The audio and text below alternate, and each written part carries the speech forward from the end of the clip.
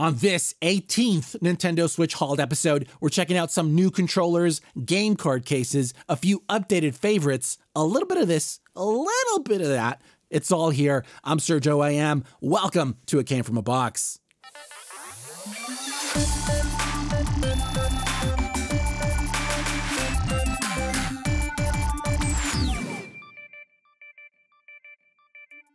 Satisfye's Nintendo Switch ZenGrip is back, but now it's dockable. This is the Ronin. It's compatible with both the normal and OLED Switch in either black or white, and you can also get it bundled with one of their carrying cases. And it has everything we loved about the original, that being their silicone spacers, which help avoid damaging the console, but also makes it so both versions of the Switch can fit, the asymmetrical design that correctly positions your thumb over the right analog stick, my favorite set of large grips that feel incredible in hand, and it can stand on its own 2 feet. Literally. But now we have 2 secure game card slots, one in each grip, and they move the feet off to the side and reduce most of the backplate, which makes the kickstand accessible, albeit at an odd angle. But those changes now make it dock compatible. It just drops in with zero friction, it just works. That alone upgrades it to one of the best Nintendo Switch grips out there. These are PDP's REALMz line of controllers that have these multi-layered designs with a floating figure on the inside, which gives us this really cool parallax effect. They're available in wired and wireless versions with a few differences between each. Build quality is top-notch, they're lightweight, and I like the rounded compact design. The face and shoulder buttons work well, same for the triangular triggers. We've got a sturdy and accurate D-pad, as well as a solid pair of grippy analog sticks with just the right amount of resistance. Now sadly, they don't have rumble, motion controls, nor NFC for amiibos, but let's be honest, we're here for the designs. They've got 3 for Sonic, there's 1 for Pikmin, my personal favorite, then there's another for Transformers, and they even have a Sonic headset, which looks awesome. On top of that, they have adjustable LEDs with multiple lighting modes, which really make these pop. I absolutely love these, so if you want all the details, check out our full review. As someone who collects physical Switch games, my first world problem is having to swap them out when docked. But Unitek's game card switcher makes all that less of a hassle. On it, we have 4 working game card slots and 4 above for storage. Next, on the back we have a clamp so we can attach it to either the original or OLED model of the dock. Then we have this game card adapter which clicks into the console's game card slot, and finally, you connect the power cable.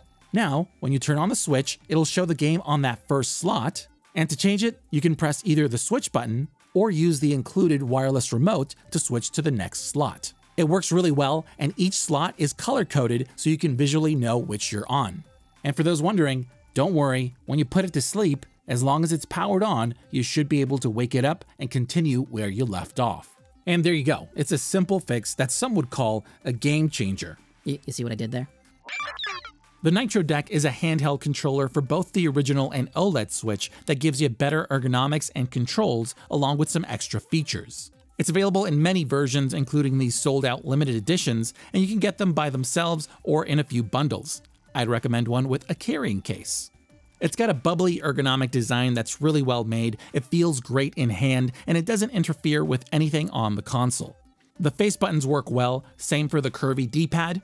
I also like the clicky shoulder buttons, but I wish the triggers didn't have so much travel. Now the analog sticks are Hall effect, so they shouldn't drift, they're larger and swappable, but they have a noticeable dead zone, and it's sadly in a very cramped position. Then it has a few extra features such as programmable back buttons, basic turbo and macro functions, a friction hinge, and more, which you can check out in our full review. Also, before you pull the trigger, just know that an upgraded Plus version is releasing soon. Hagibis, makers of that awesome tiny Switch game toaster, is back with another fidgety game card case. This is their game storage case. Not the most exciting name. It's available in 2 designs. It looks like a snow globe with this dome at the top. Remove it, and in here we have 10 game card slots. You'll need to fill each in order for the effect to work correctly, but if you don't have enough, they include these fake ones to fill in the rest. They slide right in, and once you're done, you'll see that one pops out like this. It's a magnetic levitation, which lifts this specific area, so when you spin this dial underneath, the games rotate around it, with each bouncing as they pass that spot. It can get a bit intense in there, which is why it has a silicone base, and you're going to want to keep that dome attached to contain them. It's very mesmerizing, and rotating the dial feels so satisfying. So if you like the idea of a fidgety carousel to store your Switch games, check out Hagibis' game storage case. Yeah, they gotta work on that name. One of the most portable and versatile Switch docks out there is back with a few upgrades. This is Genki's Covert Dock 2. It's part of their latest Alpine collection, which shares this slick, white, and transparent retro design. Now, it's about the same size as the original, and same goes for the layout. On the back, we still have that Type A power prong, and it includes those 3 other global adapters that you can just slide on to use. On the front, we have those same 3 ports as before, but this time the USB-C has been upgraded from 30 watts to 45 watts so it can keep up with the latest tech, and the HDMI does the same by taking a leap from 1080p 60 to now 4K 60, which should make it future-proof for the next version of the Switch. As for the USB-A port, same as before, you can charge your tech with it, but it can also connect them to the USB-C attached device, so for example, if you hooked up your Switch, you can use that port to add something like a wired controller. Overall, it's a worthy successor to one of the most versatile pieces of tech I've come across. I missed out on the first version, but this is Genki's ShadowCast 2. It's one of the tiniest capture cards I've come across, and it lets you hook up your console, be it the Switch, PlayStation, or Xbox, so you can then view, stream, and record your gameplay. It has that Alpine white and transparent design, and although it's the same size as the previous version, it's been upgraded from USB 2.0 to 3.2, which gives it 10 times more bandwidth and can now support up to 1080p 60 capture quality. The HDMI connects to your console, and yes, it also works with the Covert Dock 2, and the USB-C cable connects to your PC. It's plug and play, and once connected, you can use it with either OBS or with Genki's Arcade via web browser, but because they make it so it's recognized as a webcam, you can also use it with Zoom, Google Meet, and other video conferencing apps. Then, it can also go further with other devices such as your camera or iPad. Overall, it's a simple but powerful little capture card that's perfect for those looking to start streaming or capturing your own gameplay. This is the ShadowCast 2 Pro. Think of it like a juiced up version of the normal ShadowCast with all the core features that you can use to view, stream, and record your console gameplay, but it goes further. Love this gray and white transparent colorway, and it feels well made with this rubber-like plastic up top and a rigid shell throughout.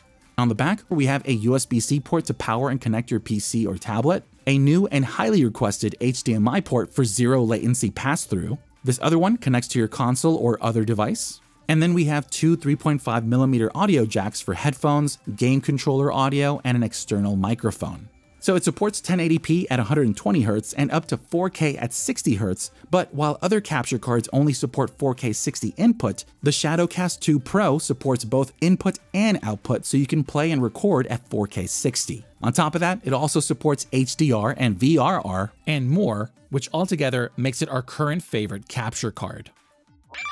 This is an officially licensed mini Blockbuster VHS replica, which is of course a Nintendo Switch game card case by Retro Fighters. It's from their limited production Series 1 collection, so it won't be around for long. It can hold 12 games and 4 micro SD cards, and it has the same look and feel of a VHS. Same for the case, looks just like the real thing. It's smaller than a real one. It has all of those remember to rewind labels, along with these textured details throughout. They even replicated the look of reels inside. To get inside, it has this snappy but secure magnetic closure, which makes it very easy to open and close, and it has a nice and smooth hinge. Inside, we have our game and memory card slots. They're made of a rigid but soft silicone, and once they're on here, the fit is very snug, they're not going anywhere. And then you can easily pop them out with this little ejection slot on the edge. Overall, it's a great game card case that, just happens to look like a Blockbuster VHS, and I absolutely love it. This is Kiwee's Master Case, a low-profile sling bag for the Switch. You can get it in black or this white, and I believe 70% of it is made of RPET, which stands for these big words here. It comes with a shoulder strap and handle, which attach to different points on the bag, and you can carry it in a few ways. Off the sides, we have 2 thin pockets. We have YKK zippers throughout, with a useful anti-theft loop on the main compartment. Inside, it's wrapped in this unique dotted shock-absorbing foam with enough room for most of your accessories. They also sell these arc Velcro dividers that wrap around your gear that attach to the soft padded material at the bottom to keep it in place. Now the Switch goes in this thickly padded slot underneath. It has these straps to prevent it from opening all the way, and you can also use it along with these tabs as a sort of tabletop stand. Finally, we have this insert with 16 elastic game card slots. So if you want a bag to carry both your Switch and EDC gear, check out Kiwee's Master Case. Another 10 down, and there's no end in sight because we already have a mountain to unbox next. But handing it off to you, let me know what you loved, what you didn't, along with anything else you'd like us to check out on the next episode, and let's talk in the comments. Also, if you're looking to pick up anything featured in this video and want to support us at the same time, please check out the affiliate links down in the description below, because this costs a lot of money. Once again, this is Sergio AM. Thanks for liking and subscribing, and I'll see you for the next box. Thank you so much for watching. If you like this video and want to help us out, you can do so by clicking that thumbs up button. And while you're at it, why not subscribe for more content? It's free. We also love to hear you out, so please leave a comment down below or talk with us on Twitter, Instagram, and Facebook. I'm Sergio IM, and I'll see you for the next box.